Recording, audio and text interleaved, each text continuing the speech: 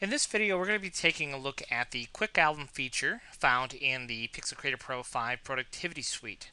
Now, the Quick Album feature is only part of the Productivity Suite, so if we click on Utilities menu, and you see here Quick Album, if that's grayed out and it's non-functional, it says Buy Now, that means you do not own the Productivity Suite or you do not have the Productivity Suite installed. So the first thing we have to do is understand how the setup for Quick Album functions. If I come in here to Adobe Bridge, I have a folder of images here of a high school senior that I want to produce an album for very quickly without actually designing it completely from scratch. What I do know is what images I intend to use on what spread. So it's just a matter of first defining the number of spreads I'm going to be creating for this layout. For this example, I'm going to be doing three spreads. So under Utilities here, right next to Quick Album is a button that says Generate Spread Folders. If I click on that button, I can define the number of spread folders I want to automatically create. So we're going to do 3 spread folders with a folder prefix of the word spread, which Quick Album requires in order to recognize the spread folders. And we're going to use 2 digits and hit process. So when I come into this folder, you can see I have spread 1, 2, and 3. So now what we're going to do is we're going to go ahead and take some images and copy them into the folders of how I want this album layout to be. So we're going to do 4 images in spread 1. We're going to do these 5 images I'm going to use for spread 3. And for the other spread, let's do these 3 images here. So spread 2 will be 3.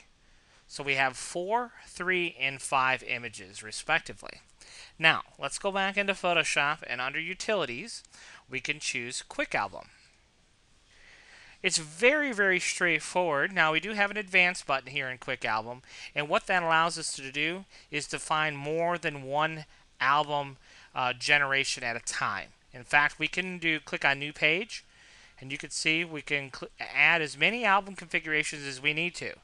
So if I needed to quickly generate 30 different albums, I certainly could do that. And the other fun thing, too, is not only can we do that, but we could actually generate more than one album at a time for the very same client. So if I wanted, because what's going to happen here, Quick Album is just going to randomly create an album. And what I could do is I could set up, have it create a second album automatically randomly, and then choose which one of the 2 random layouts that I prefer the best. So that could be a fun process too. So but the process is the same whether you're doing 1 or you're doing 1,001 albums. It's exactly the same. So for our source folder of images, we've defined our high school senior folder, Senior Girl 01. So that's already been defined for us. And then for the template folder, when we click on templates, it asks us, do we want to populate an individual file or folder of templates? And we want to select a folder of templates. And the only series of templates that work with Quick Album that ship with Pixel Creator Pro are the Pixel Creator Pro category of templates. So where do you find those templates to be able to define that folder? You would go to your C drive, Program Files, Pixel Creator Pro 5, and then finally our templates folder, and that's where you'll find the Pixel Creator Pro category. Now if you're on a Mac, you would just go to your applications folder, Pixel Creator Pro 5, templates, and you'll find the same Pixel Creator Pro category. But within this category, all of the templates are broke down by number of image openings, and this is so Quick Album can pair up the number of images in those spread folders with the templates themselves. Now, also the Picto Design Gallery Volume 1, Picto Design Gallery Volume 2, as well as our new Easy Album template collections, all of them are structured in the same way, so all of those would work with Quick Album as well. So once we've defined our source folder, our template folder, we're going to most generally always use the randomize option, where it's just going to randomly pick a template willy-nilly. And then for our folder format, we use this %02D openings. This tells Quick Album we have 2 digits followed by the word openings, and these are the folders you're supposed to consider for the template folders. And then finally, we define the width and height of the layout that we're looking to create, which in this case we'll do a 10 by 20, and then where the target folder where we want this to be saved. And I'm just going to save it here on my desktop in this Senior 01 folder and hit process. And you can see what's going to happen here. The first thing is it's going to create a 3 opening template. Or excuse me, the first folder has 4 openings. So it just randomly picked a 4 opening template from the library, and it's now dropping in our images. Now it's going to drop those images in just kind of willy-nilly. There is no quote-unquote correct way for it to insert images because we have tools in Pixel Creator Pro where we can easily edit this layout however we need to. So our main goal is just to get the layouts created quickly. So it's finishing up our last image. And of course, normally we would walk away, let the computer do the work, and we come back and see what it's created for us. Now, this next folder of images has 3 openings, so it randomly picked a 3 opening template, which it is now populating with our images.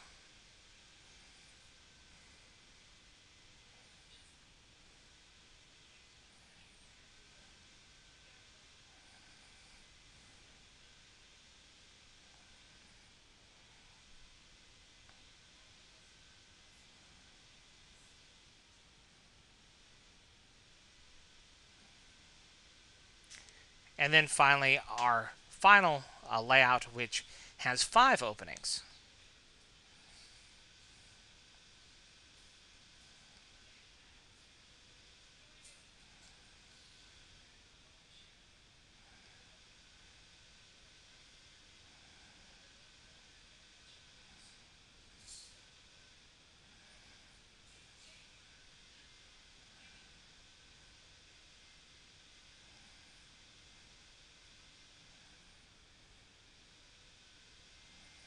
Sometimes the results that you get from Quick Album will be very, very nice, and sometimes they won't be so very nice just because the template it picked at random doesn't necessarily go very well with the images that we are populating the layout with.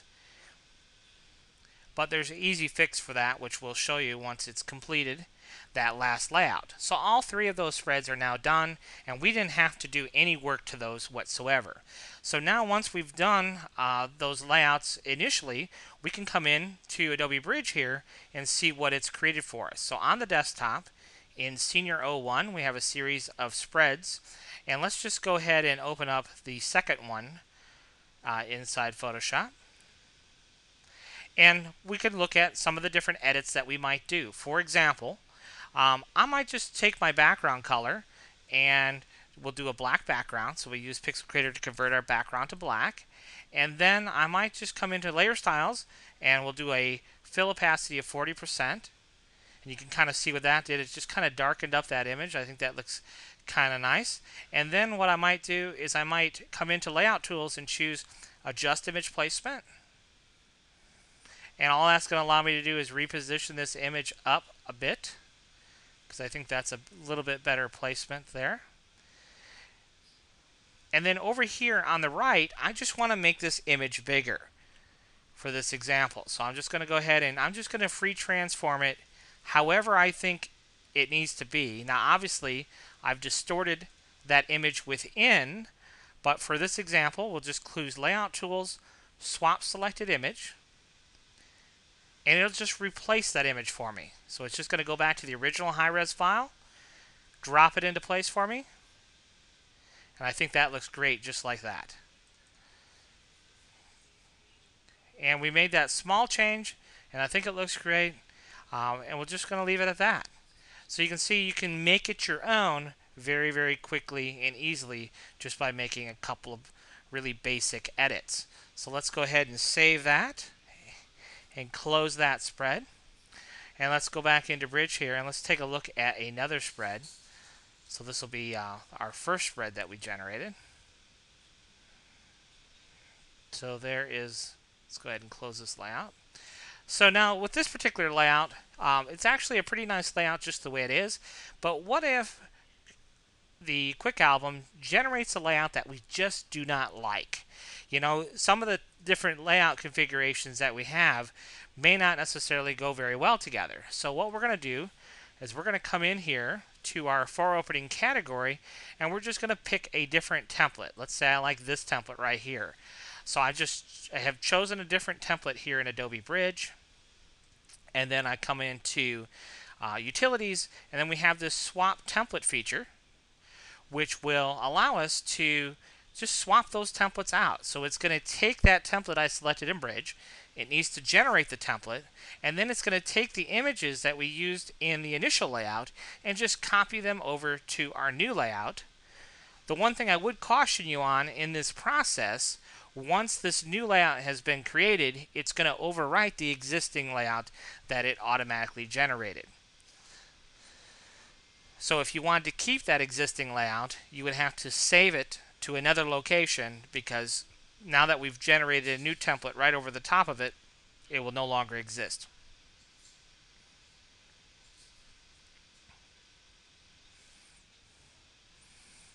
So it's just copying over the images from our initial layout into the new layout.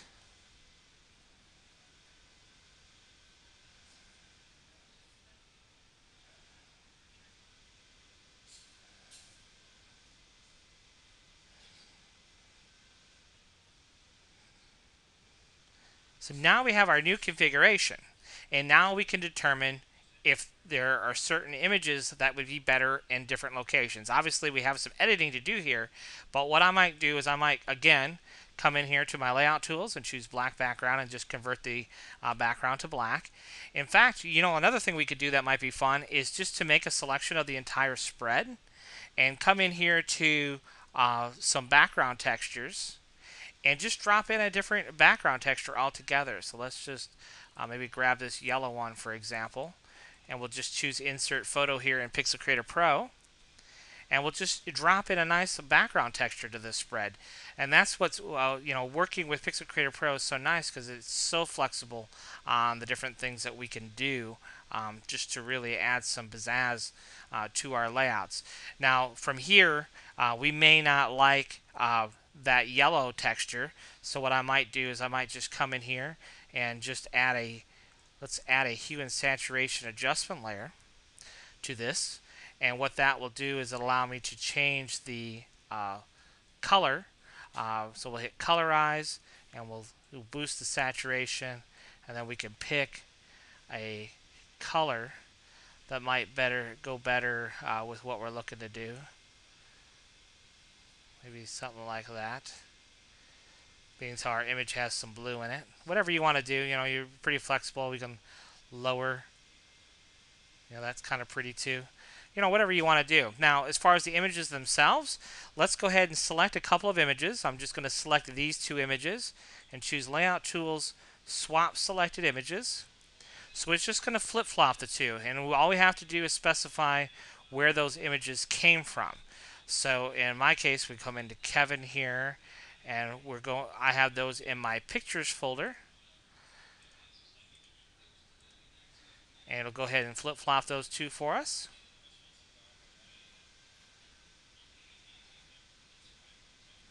So now the image that was on top has been moved down here, and we'll just reposition it. And the image that was on the bottom will be put on the top.